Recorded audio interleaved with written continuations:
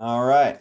So we were on exponents. So for example, if I did not do the r cubed first, so if I took 4/3 and times it by pi, and then times it by r, and then times that by r, and times that by r, we're going to get a different number because I'm multiplying this by that, and then again by that, and again by that, which doesn't work. So that's why we want this cube first before we multiply by that.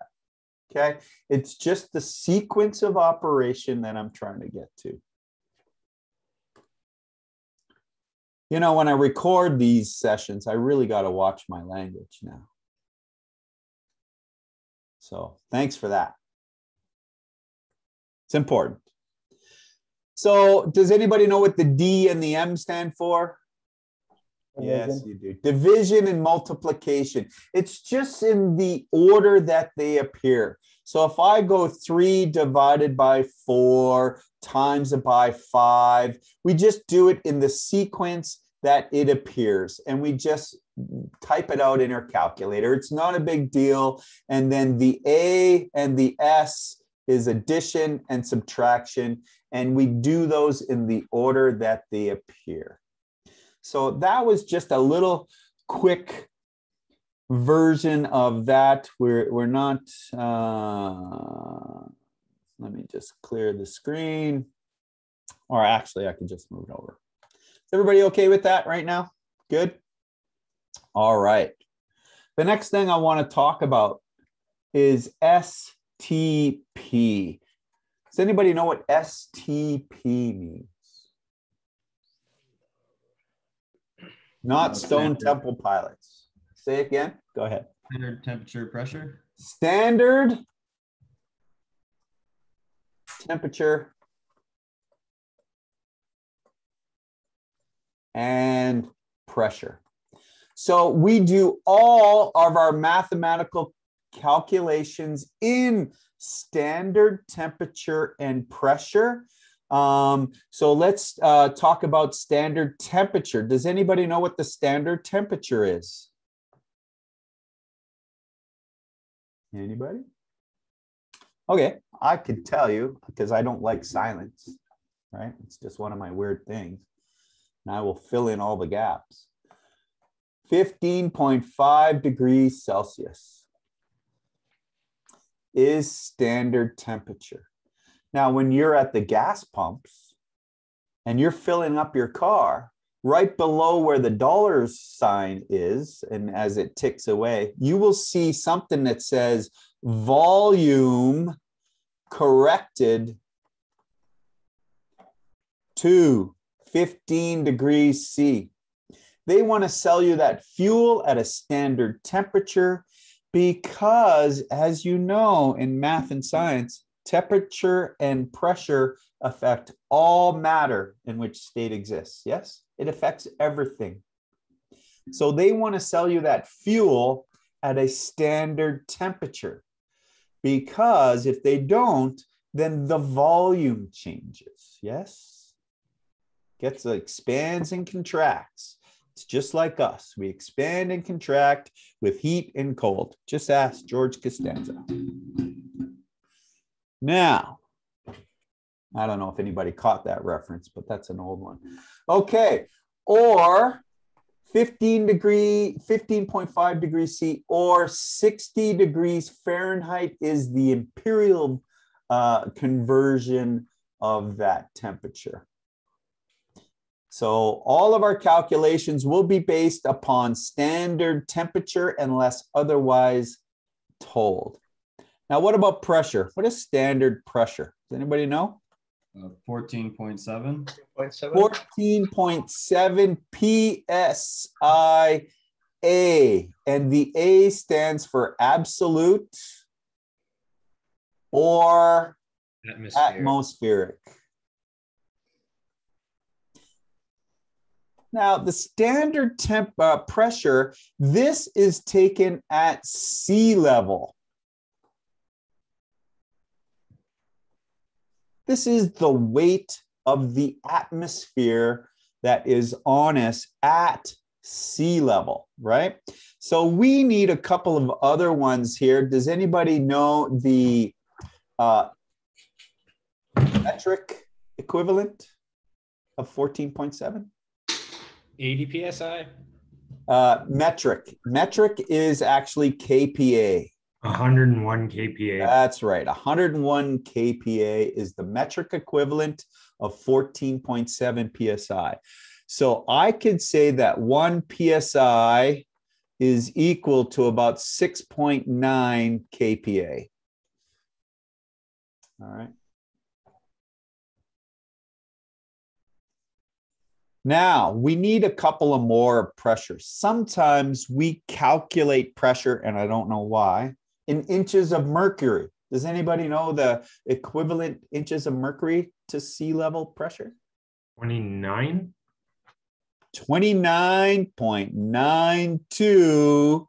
And I'm going to call that inches Hg. And Hg is mercury. All right, it's the chemical symbol for mercury on the periodic table of elements. Now, there is a metric equivalent to the 29.92 inches, and that is 760 millimeters.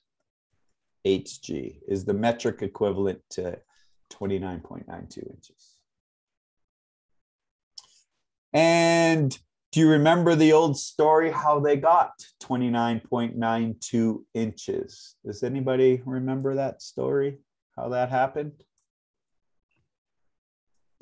Well, what happened? There was this guy, his name is Torricelli. That was his name. I don't know why it was always Italian guys coming up with it. They must have been smarter than everybody else. I don't know why, just they were. And what he did is he took a bowl and he filled it with mercury. He filled it all up with mercury. And then he put a tube in there and he closed off the end and he filled that tube full of mercury too. And what he did then is that he put his thumb over the bottom and he stuck it in there and it stayed up at a level of 29.92 inches because he determined that the pressure pushing down on the mercury kept that mercury up in that tube at 29.92 inches. And then he went up a big mountaintop. So what he did is he took his little device he made here and he went and he climbed the mountains. And as he climbed the mountains, this pressure started to drop. There was less pressure. He determined that there's less pressure at higher elevations. And so he determined that sea level would be at 29.92 inches. And he also noticed another thing, is that when he was back on the ground at sea level at 29.92 inches, these big black clouds came over the horizon and it started raining and lightning started coming down, you know, that sort of thing.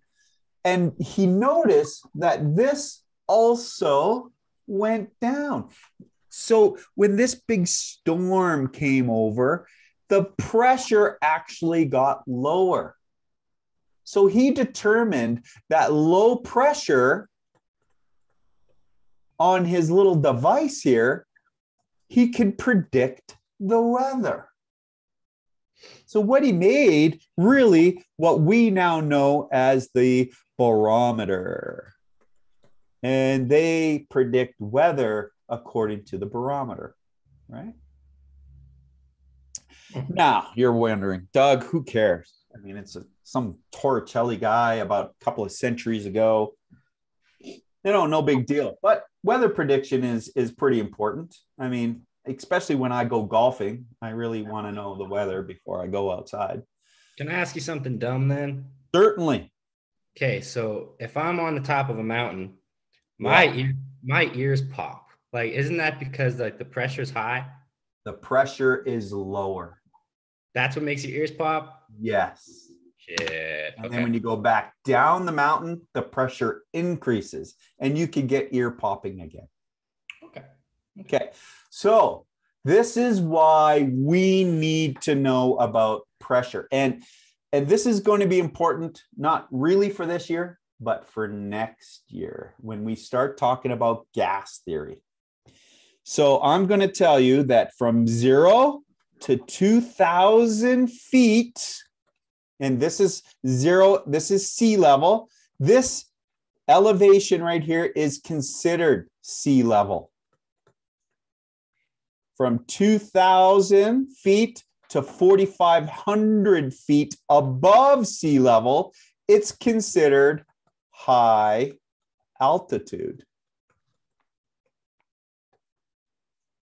And anything above 4,500 and above is also considered extra high altitude, but we don't call it that. It's still high altitude. But here's the thing.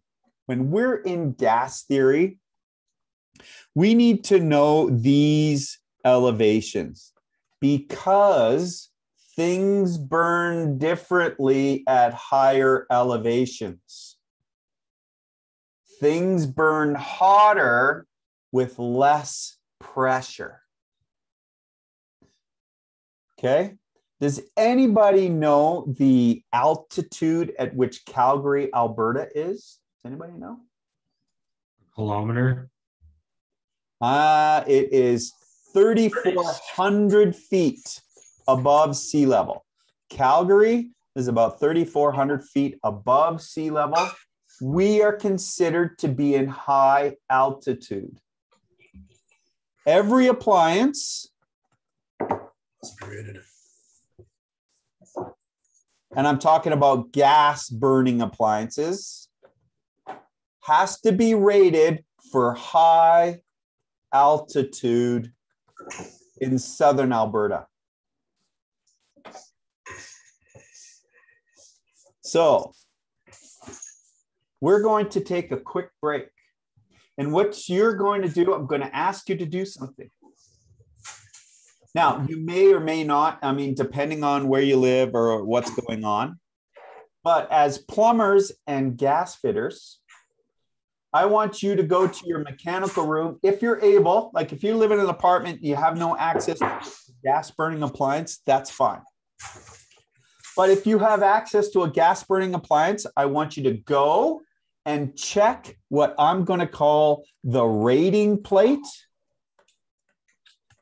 And I want you to check to see if it is rated for high altitude.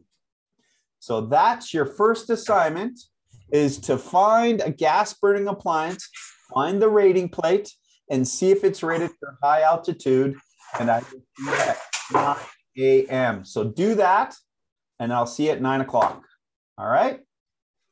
Sound good? Okay. Go check it out.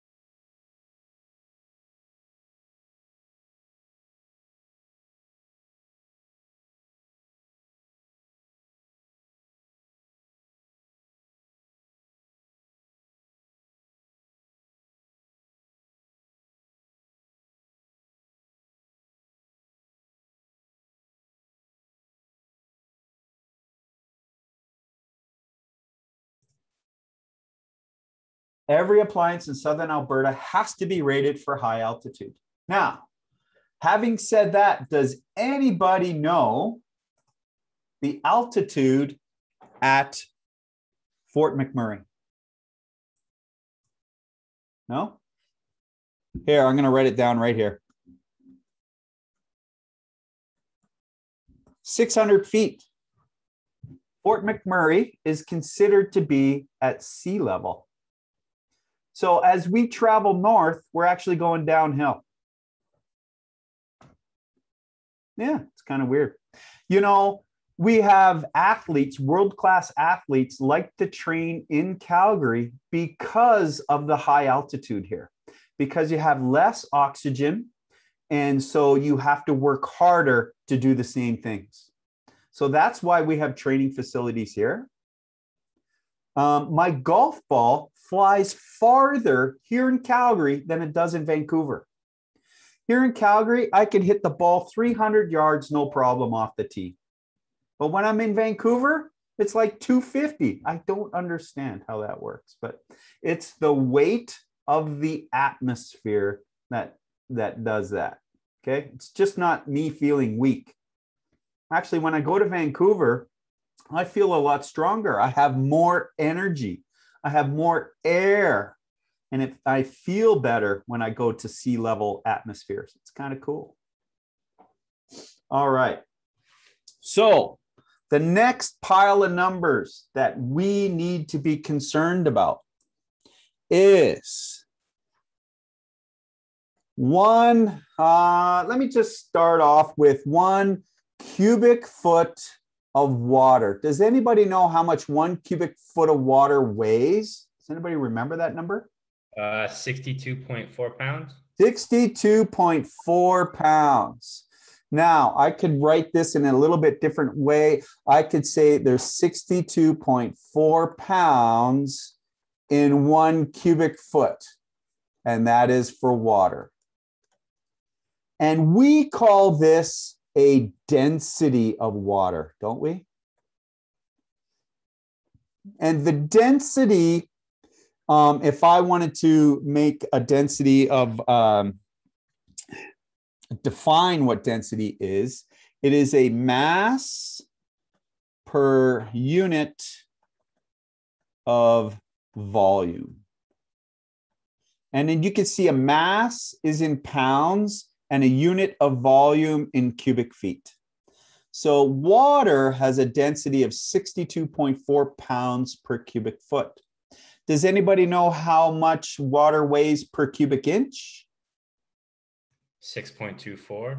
0.0361 pounds per cubic inch. 1 cubic inch of water weighs that much.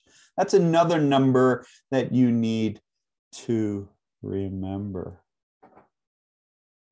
How about, while we're talking about densities of water, how about metrically? Does anybody know how much 1 cubic meter of water weighs? How about 1,000 kilograms per cubic meter of water? Remember that number. That's a density of water. There's another density that we kind of need to be concerned about moving forward, is 1 imperial gallon. 1 imperial gallon of water weighs how much? Does anybody remember? 10 pounds is 1 gallon of water. So I could say that it is 10 pounds per gallon. And that is imperial measure. And as you can see, it's a mass per unit of volume. A gallon is a unit of volume. And we also need to know the US equivalent of that number. Does anybody remember what a US gallon weighs? 8.33 pounds per gallon. And that is US. And why do we have to know what the US has? Anybody know why? Because America's built. Because they have more guns than us? Not true.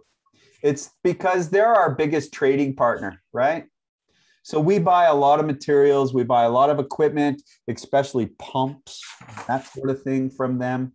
So they have their own measurement, right? So we need to know a couple of these. And now these are still densities of water, but not a density of water, 6.24 gallons per cubic foot. Oh, I spelled that wrong. Sorry. Yeah, 6.24 gallons per cubic foot imperial measure and 7.5 gallons per cubic foot for US. That's another number that you should know. You have to learn how to do screenshot or whatever, you know, you could always screenshot these if you want. Yeah. Okay, so more numbers that you need to know. There is 12 inches in 1 foot, is there not? Right? There's 12 inches in a foot. Yeah, yeah, we know that. So in 1 square foot, there is 144 square inches. Is that not correct? Pretty sure. And there's also 1,728 cubic inches in a cubic foot. So if I was to draw a square, oh, beautiful. And this is 12 inches by 12 inches. That's 1 foot by 1 foot. So that's 1 foot squared, or 144 inches squared, right? Length times width is area. We know that. So to expand upon that, if I had that square again and I made that square a cube, and that was 12 inches by 12 inches by 12 inches, that is 1,728 cubic inches, or 1 cubic foot. And I filled up this 1 cubic foot box with water. It would weigh 62.4 pounds, just the water, right? We know that? Yes, yes, yes. Excellent. Now, I want to give you a little bit more. So 1 meter has 1,000 millimeters, right? We know that. So 1 meter has 100 centimeters. We know that. And then 1 meter has 10 decimeters. We know that, right? 1 liter is equal to 1 kilogram. We know that. We should know that. 1 cubic meter has 1 million cubic centimeters, right? You know that.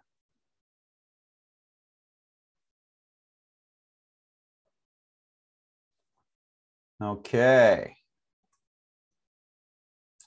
There's a lot of numbers, isn't there? I'm going to start a little bit of calculations with you guys, and just this is such quick review on some of this stuff. For example, if I had less than 1 inch, if I had 0.5 inches and I wanted to make that into a fraction, right? We know that that is a 1/2 inch, do we not? We know that intuitively, right? Or 6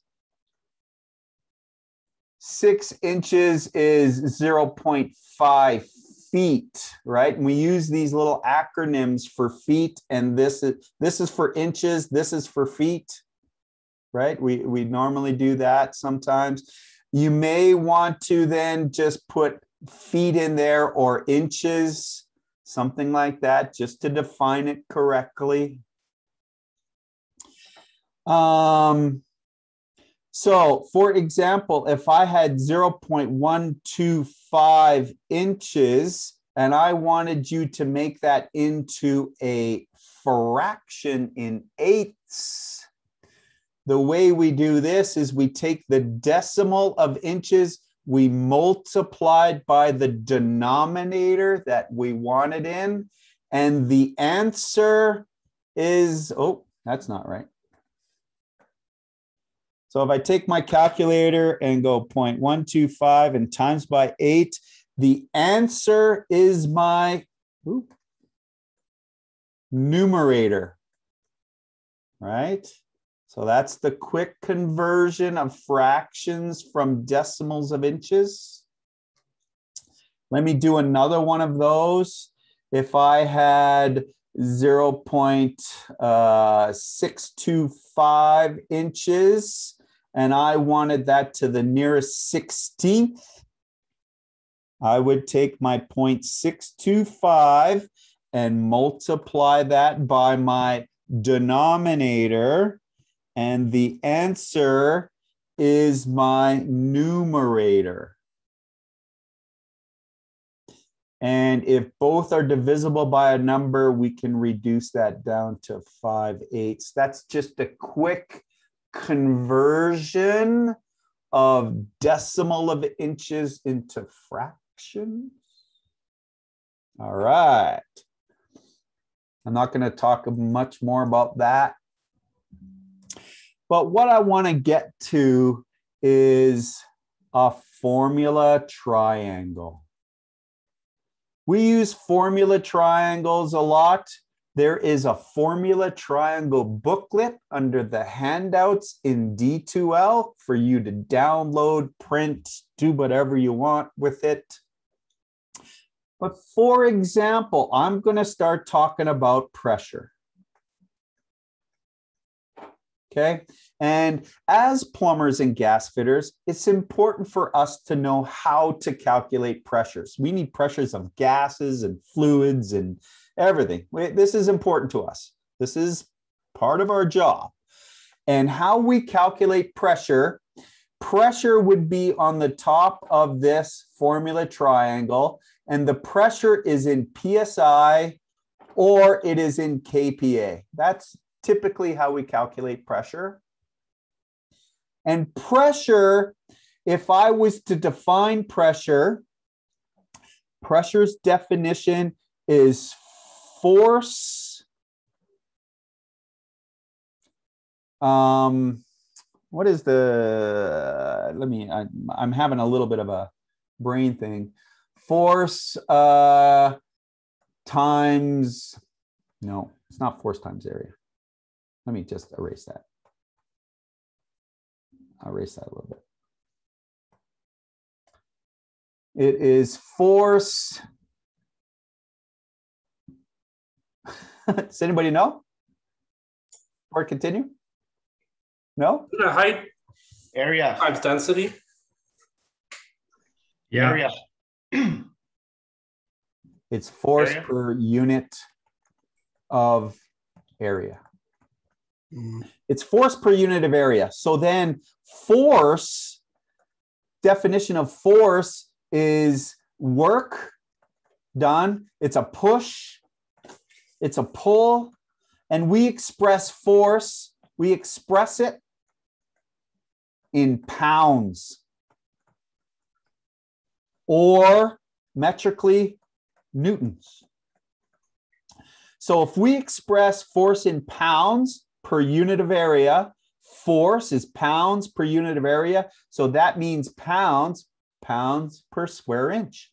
Force per unit of area, pounds per square inch. Yeah. So there you go. And pressure, static pressure, If I'm talking about water pressure, we talk about hydrostatic pressure. And hydro means water. Static means non-moving. Static. It's like a city worker. Doesn't move. Right? Non-moving. So we calculate pressure according to height. Right? And then we multiply it by the density of water if we're talking about hydrostatic pressure. Now, with that formula triangle, if I'm talking about height in inches, we multiply the height of the water in inches by 0.0361 psi per inch, and that will give me my pressure. If we're talking about feet of water, we multiply by 0.433 psi per foot, and that will give me my pressure. If we're talking about meters of water, we multiply by 9.81 kPa per meter, and that gives me my pressure. If we're talking about inches of mercury, then we multiply by 0.491 psi per inch of mercury, and that will give me my pressure. And there is another one. If we talk about inches of water and we want ounces, 0.578 ounces per inch of water, and that will give me my pressure. So those are some numbers that you need to know and to memorize.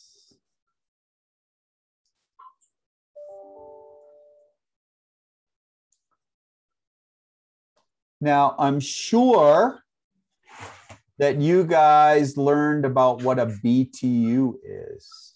Mm-hmm. Does anybody know what a BTU is? I'm looking for the definition. So this is a British thermal unit.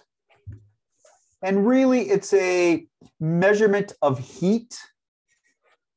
And what this measurement is, it is how much heat. Do you want the definition word for word? Yeah, is required. I think I got it. To raise the temperature of 1 pound of water by 1 degree Fahrenheit. A BTU is imperial measure. It's an imperial measurement, but it's how much heat is required to raise the temperature of 1 pound of water by 1 degree Fahrenheit. Now, when we start talking about BTUs, it is also how much heat is being used. We talk a little bit about BTUs when we talk about inputs and outputs. So an output divided by an input would give us a percent in efficiency. Now, this is from first year, and this is really a percentage kind of formula as well. It's the same as percentage, where the part and the whole. So the part divided by the whole would equal our percentage. For example, if I had an input of an appliance that was 100,000 BTUs per hour, and I said that this appliance was 78% efficient, what is my output? So we use this formula triangle to say the input times the efficiency is equal to the output. So this appliance would have 78,000 BTUs as output, meaning we're only getting 78,000 BTUs into our heating space or into the water or whatever we're heating. The rest is lost through jacket and stack losses, right? Because when we burn gas, we have all this combustion taking place and we have all these flue gases and vent gases peeling off. So nothing is 100% efficient with gas burning appliances. Can I stop you for a moment and ask a question? Sure thing. Okay, so when you did this 100,000 BTUs an hour and then 78% efficiency, the smaller number, you just times? So that was my input. So there's input right here. Yes, sir. And then we times it by the efficiency. So there's the efficiency. So this way is multiplied. This way is divide. Okay. Okay. Perfect.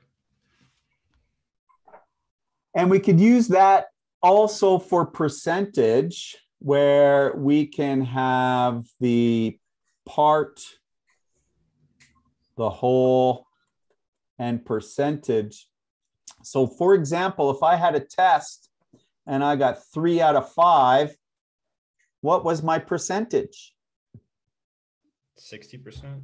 So you go 3 divided by 5. So the part divided by the whole is equal to 0.6. And to make that a percentage, I must remind you that you times it by 100 to get it as a percentage.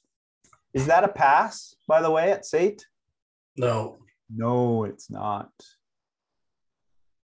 So we don't want to see any of these on our 99% is a pass. 65 for SATE, and your final mark has to be 70 combined total, above 70%. All right, so when we get to densities, we know density, we have a formula triangle as well for that, and it's mass divided by volume is equal to density. We could find out my density as well. We could say how dense is Doug. Well, wait a second, that didn't come out right. We could say, okay, for example, I weigh about 170 pounds. Okay, I was a little, COVID hasn't been great to me, but it's the way it is. And my volume just happens to be 2 cubic feet. Okay.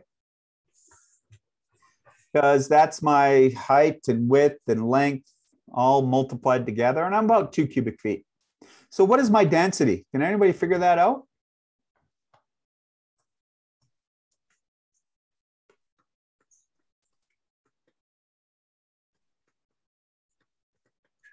$8.5. I'm what? 85? 8.5? 85. 85 pounds per cubic foot. Okay, that's my density. So let me just put it this way. Am I heavier than water? Am I heavier than water? No. Yeah, I'm heavier than water because water's density is what? 62.4, yes? Okay, so guess what happens when I get into a swimming pool? You'll die. I sink when I'm in a swimming pool. I sink to the bottom. And I have friends that are a lot bigger than me, a lot heavier than me that float. But I sink when I get into a swimming pool. It's because my density is heavier than water. And once I know my density, I can find out my relative density, how many times heavier that I am from water. So I could just do this, multiply by or divide by the density of water, 62.4 pounds per cubic foot. And that would give me my relative density. So let me do that. Divided by 62.4. My relative density is 1.36. So I am 1.36 times heavier than water. And that's why I sink when I get into a freshwater swimming pool. It's crazy. Now, when I get into a pool, a saltwater pool, and they have those out there, because salt water is way more dense than fresh water, I tend to float in salt water, right? So when we're doing any calculation, we're going to assume we're using fresh water, okay? Any calculation according to densities or relative densities or buoyancy, we're going to talk about fresh water, right? So Doug's not very buoyant. I am not buoyant.